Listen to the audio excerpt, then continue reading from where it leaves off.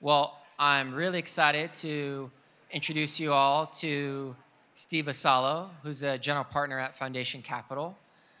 He leads the firm's design practice as a former longtime IDEO designer and longtime partner of Designer Fund. And he really focuses on this intersection of design and tech, and is actually the author of The Way to Design, which he'll tell you more about. He's joined by Sam Novak, who's also one of our Bridge alums, and a senior product designer at Mode, a data analytics company that's helping analysts answer really important questions. And previously, she was at TechSmith, and you might have used some of their products. So please join me in a round of applause and welcome Steve and Sam. Thank you. Thank you, Enrique. Sorry, it's loud. Thank you, Enrique. So I'm a general partner at Foundation Capital. We're a 23-year-old venture firm down in Palo Alto that invests in early-stage tech companies like Netflix and Lending Club, Sunrun, and Chegg. But in a prior life, I was actually a product designer at IDEO. This is way back machine here. I worked on a whole bunch of things from Nike sunglasses to anesthesia delivery devices and the last great desk phone for Cisco. And I've been in venture actually now more than 10 years, but I can tell you I'm struck by the fact that when I meet with young designers today who want to become entrepreneurs, who want to be founders of companies, I'm still struck by the fact that there just aren't that many tools and resources out there outside of things like Designer Fund. So a few years ago, I decided I wanted to do something about that to help them. So I wrote this book. It's The Way to Design. Some of you have copies of it. It was over here before. You can download this for free on thewaytodesign.com, or you can actually listen to the audiobook on SoundCloud, or if you have to have a hard copy, it's over on Amazon, or just find me later. But what it really is a simple thing. It's just a guidebook for three things: for designers who want to become designer founders, that's thing one. Two is really about how to build a design-led, a design-empowered company, and then three, how to use design to have more meaningful impact in the world. One such design-empowered company is a company, Mode Analytics. You're going to hear more from Sam in a moment. I led the Series A here back almost 4 years ago in 2015. And at the highest level, Mode is a collaborative analytics company that really helps businesses and data scientists within those businesses deal with the sort of the most confounding questions that they have. Not the sort of superficial questions, but when they get past those, the really hard, gnarly ones that keep coming up over and over again. Now, when I invested in Mode, this is literally a slide from their Series A deck a long time ago, this is what the growth looked like. It was all up and to the right, breathtaking, 30% month-over-month growth. And this actually continued through most of that sort of Series A window. And then about 6 months after we raised our Series B, the growth began to slow down. This was kind of scary.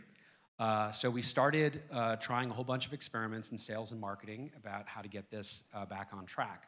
And we ultimately converged on this decision, which was a pretty big one at the time. And we kind of bet the company's future growth on this new product called Mode Studio. And Mode Studio was explicitly designed as a free product to help attract new users onto the platform. Now, if it worked, it would actually dramatically reduce our customer acquisition cost, a really big deal, and it would really also cement the company's position as the go-to solution among kind of the highest quality data scientists and analysts, the folks who are the most discerning customers, if you will. But if it went wrong, we would actually put at risk some of these really big accounts. So we had customers, hundreds of customers at the time, who were paying us tens of thousands, in some cases hundreds of thousands of dollars for the not free version of the product. And so this was actually a really, really big deal for the company. But the way the team actually handled this challenge was really by working through a number of small measures. So in my book, I dig into this concept called leverage points. So this is borrowed from a body of work, a field of study some of you are probably familiar with, called systems design. And the basic idea is as follows. It's when you begin to unpack a system, it's your job as a designer to understand all the different relationships between the components. And oftentimes what you will find is that a subtle or subterranean aspect of the system just needs to be adjusted in some small way. You heard this from Enrique a few minutes ago. And that small adjustment can actually have this much more significant impact, this sort of renovation of the system, if you will. I think about this as the smallest nudge for the greatest effect. And the sort of the system, body system sort of analog to that, of course, is acupuncture points for your business. So how can you sort of apply some pressure here and have something else really positive happen somewhere else? So, and when you find them, you can unlock a lot of value, and Sam is going to tell you how we did that at Mode. Thanks, Sam.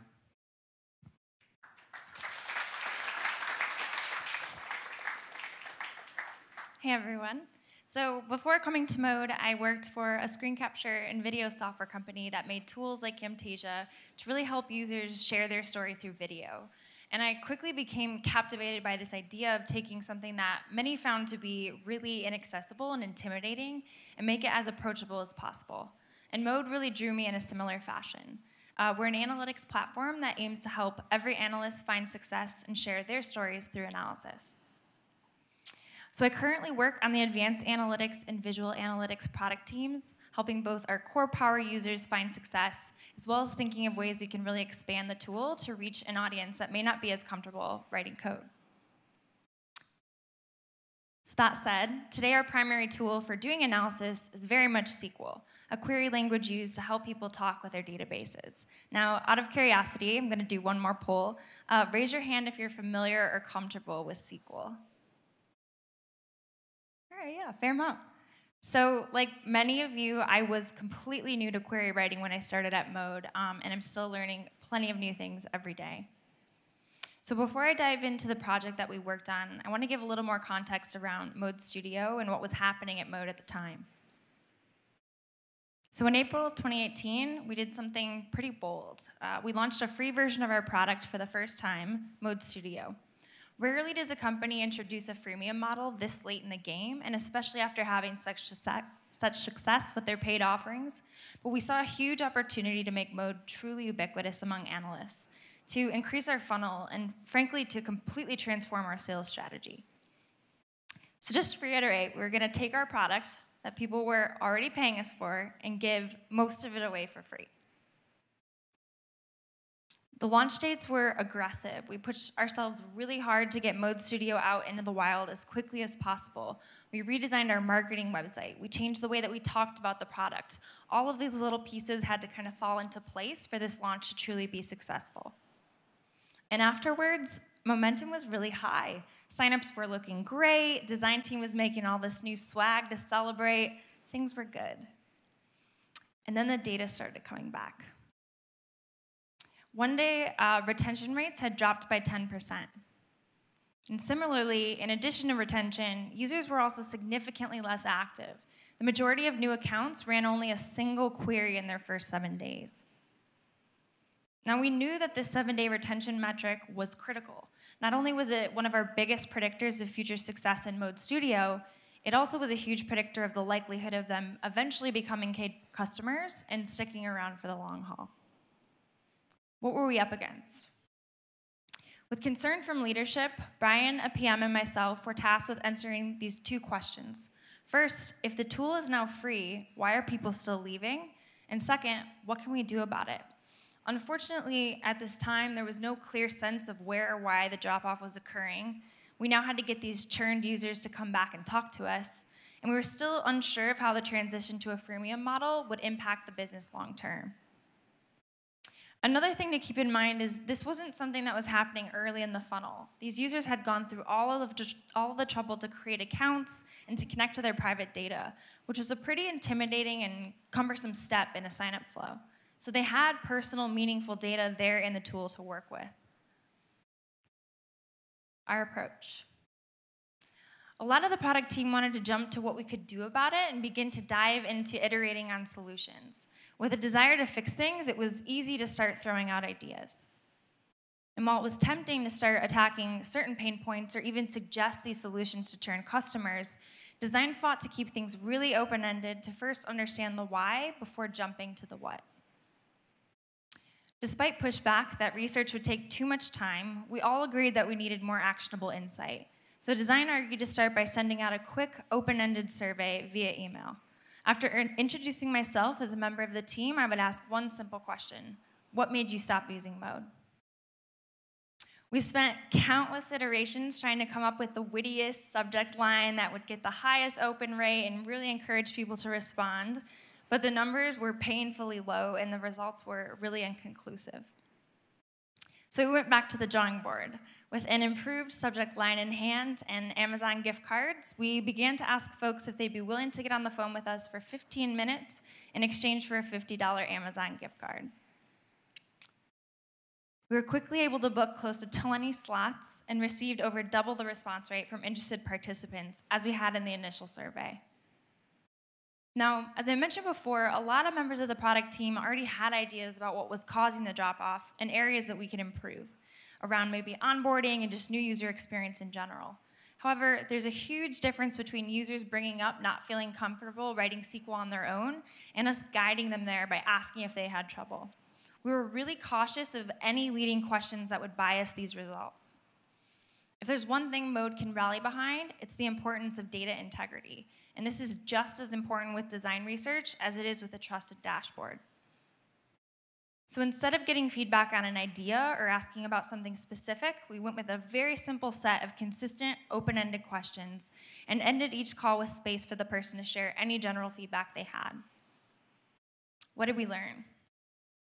After we finished our interviews, one takeaway really stood out to us. Users didn't know where to start when landing in the query editor for the first time.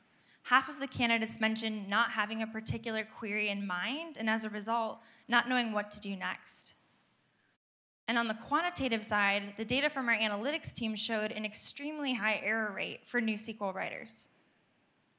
So remember this slide. If we hadn't done that design research and had only looked at those quantitative metrics, we likely would have worked on building features that helped users write and debug really meaningful work, when in reality, users just wanted to evaluate the tool without having a query to write. So the challenge here was that before doing much else with the tool, before really evaluating any other features, you had to first have a successful query. This was our opportunity. We had heard firsthand from users that after getting their first successful results back and then doing something valuable with them, like building their first chart, was really when they had that aha moment. This was something we could improve. But before building anything new, we wanted to start by assessing some existing areas for opportunity. So first, there was really a lack of hierarchy between pieces of the editor, which made it tough to know where to focus. Second, the data that I mentioned that users had gone through all of this work to connect wasn't particularly discoverable or even exposed by default. But the main issue is that generally, the page didn't inspire a ton of action. They often say a blank page is the most intimidating step for a writer. We just needed to help them get that first sentence on paper. Imperfect, small, but a starting point. So we got to work. We were all quickly drawn to this idea of previewing data. Many products, especially desktop SQL editors, already offered some way to allow users to preview data, whether their results would open in a lightbox or in a new view altogether. If we could show users what data they had to work with, maybe they would feel more inclined to start writing queries. But was it enough? Would it inspire action? And most importantly, could we get buy-in on the idea? We shared these designs early and often. We were constantly iterating with our internal analytics team, and we were able to share some early mock-ups with a few external customers. The feedback was all the same. While seeing their data was valuable, we needed to make those results more actionable. And then it clicked. What if we could help users understand their data and write their first query at the same time? So we made some updates to the plan. Instead of previewing data in a lightbox, which took you out of the editor and wasn't actionable, we'd allow users to click a play button on any table, and Mode would populate a simple query for you that would return a set of data. That query could then be used and edited after the fact. We called it Click to Preview. During initial feedback, we also learned that this wasn't only valuable for new and inexperienced users, but also with our power users. Data is constantly changing and evolving all the time, and analysts need to look at it and kind of understand it as it comes in so that they're able to work with it. But this led to a new debate. How could we create something user-friendly and easy to understand for our new users that wasn't patronizing or in the way for our power users? There was quite the debate between the design team and the analytics team. On the design side, we wanted to make sure this workflow felt as seamless, lightweight, and performant as possible. If we were going to be generating all of these objects for you, we didn't want to overwhelm users by creating a lot of unnecessary cruft. The analysts, however, were really concerned with how it would feel to interact with an existing work, and were scared that we would blow away code they had already written or interrupt their workflow. There were a lot of perception and interaction fears on both sides, so we agreed to get it into staging to actually see if these assumptions were true. Now, if you didn't have anything written in the editor, it didn't really matter where or how we generated the SQL code. But to make it work for all use cases, we went with the design decision to inject the code at the top and run only that portion. This prevented us from breaking or overriding any code, and afterwards, you could just hit backspace and get rid of it. This quickly alleviated most of the concerns with the analytics team and actually opened up a lot of new contextual workflows for them. So putting it all together, compared to the intimidating blank page on the left, users could now instantly get results and start making charts with the click of a play button. In addition to this new CTA, we also improved some of the flaws we documented at the beginning to add better hierarchy and put a lot more emphasis on the user's data. And then the new results came back. So since the launch, 7-day retention rates have increased by 50% for new editors that use Click to Preview within their first 24 hours. Now, if we assume that translates into 50% more people using the product for longer, that leads to 50% more users hitting paywalls, 50% more sales calls, and 50% more sales opportunities from Mode Studio. Okay, so maybe you're thinking, carrying 50% through all the way feels a little generous. But even if this increase in retention only leads to 5% more customers, the ROI is still 200 to 400% after only a year. And the quarterly return of that increase is 5 to 8 times higher than the cost of developing the feature. And lastly, this didn't only provide value to new users. Within weeks, existing customers were already using this feature up to 30 times a day. Some takeaways here. First, I'd highly encourage you to get your whole product team in on research calls as much as possible. Second, improvements to new and inexperienced users can often be just as valuable and impactful for power users. Third, qualitative research and quantitative analysis are extremely powerful when combined. It helps give you a really holistic view and avoids limiting your scope of ideas to your product team's go-to solutions. And finally, small features can have a really big impact. Today, this concept helps a user write their first query. In the future, it could help them create their first chart. These kind of business metrics are great at informing discrete solutions, but the thing that is often overlooked is that they're also impactful in helping us change the way that we think about our mental models and where we can go in the future. Thank you. Amazing. Awesome. I know that's, getting into the details, but to show the results, I really just challenge all of you guys, show me the money. If our design work is so great, we got to put up numbers. We got to put points on the board. So I just really want to thank you for stepping up to do that. Before we transition to our last, but not least, our special last speaker, I wanted to spend couple more minutes just dive into how have you helped increase conversions, particularly around onboarding in your company's products. So please take a minute each, try to find someone new. I know it's tough to rotate around, but try to connect with somebody else, and I'll give you a couple minutes. All right, go for it.